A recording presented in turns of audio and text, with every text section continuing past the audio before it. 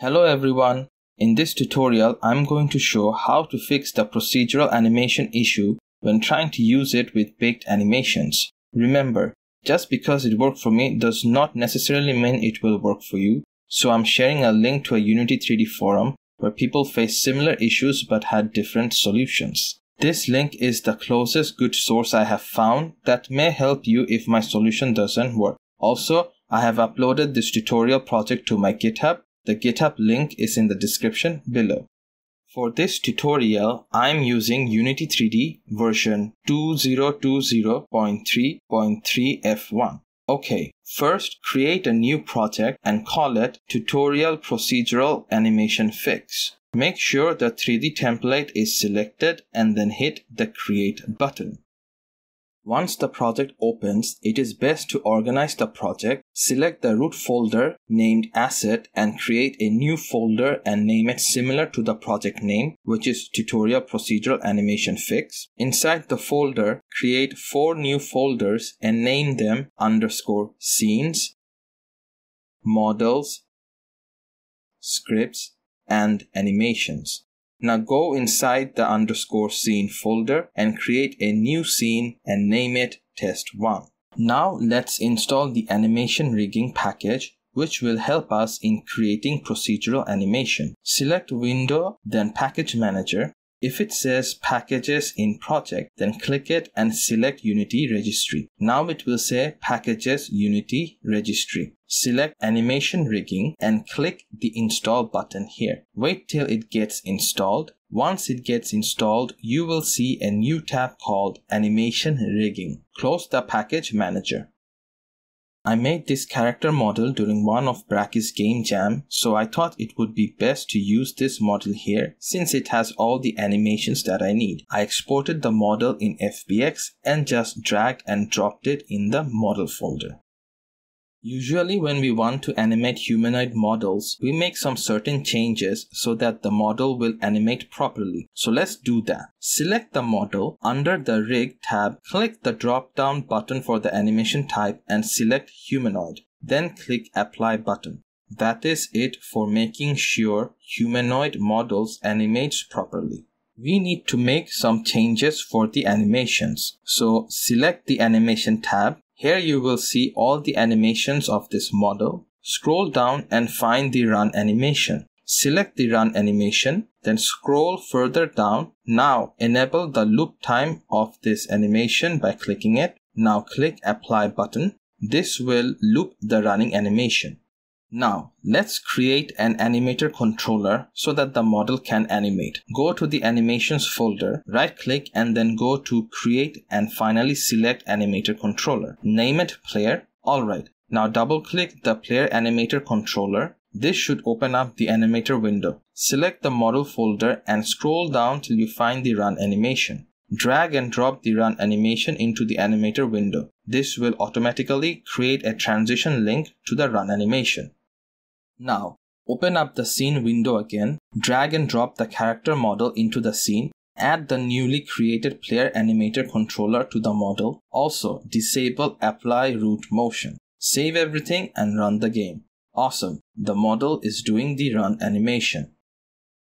Alright, now let's make use of the procedural animation. Stop the gameplay, select the model in the scene, then select Animation Rigging and then go down and select Rig Setup. This will apply all the necessary rigging needed for procedural animation. Now, to make life more easier, make sure the model is still being selected in the scene. Select Animation Rigging again and this time select Bone Renderer Setup. This will show all the bones present in the model, which will help us in creating the procedural animation.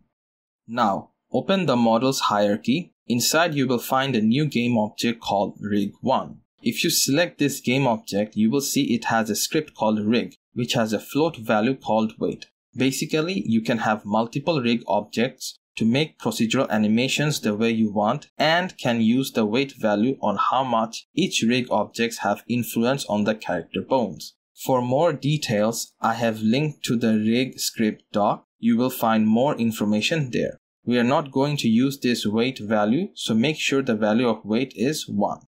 Okay.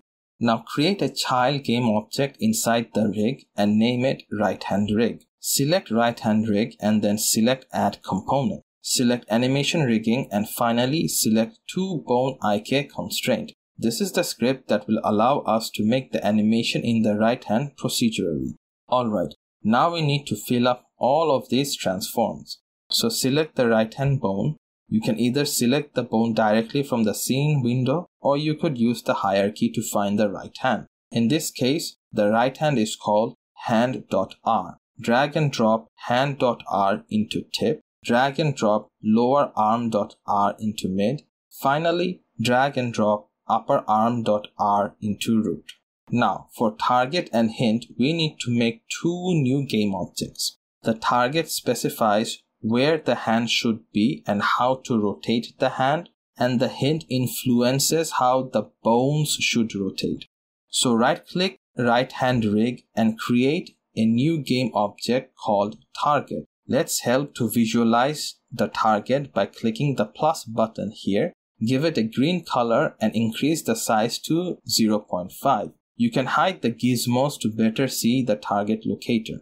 Now, create another game object called hint. Let's visualize this one as well. Make it ball effector and change its size to 0.15. Excellent. Now select right hand rig again. Now drag and drop target into target. Finally, drag and drop hint into hint. Keep the other values as is. Now let's place the target and the hint in better position. Place the target in this vector position and place the hint in this vector position.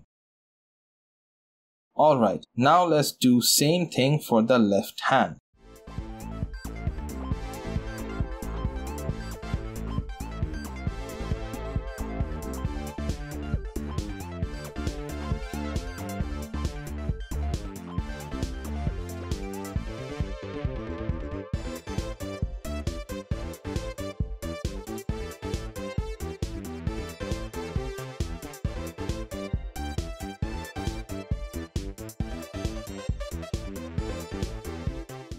Now save and run the game. As you can see, this is not what we wanted. If you look up, you can see the character is running there.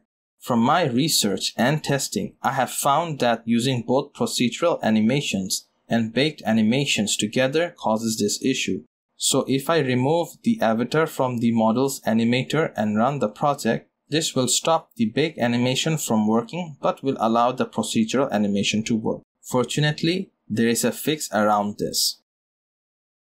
First, select the character model in the models folder, then go to the rig tab, change animation type to generic. Next, make sure avatar definition has create from this model selected. Now change root node to hips. In your case, the root node should be the main bone of the armature, that is, the bone when moved will move other bones with it.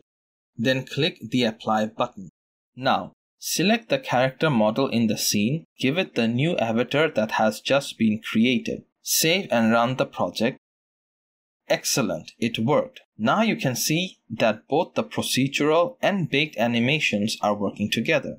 Let's place and rotate the hand targets properly so that they don't seem to be twisting. You can do the fixed position and rotation while the game is playing. Make sure the right hand's target game object is selected. Now copy the fixed position and rotation value by right-clicking the transform and selecting copy component. Stop the game, right-click the target's transform again and select paste component values. Now let's do the same thing for the left hand.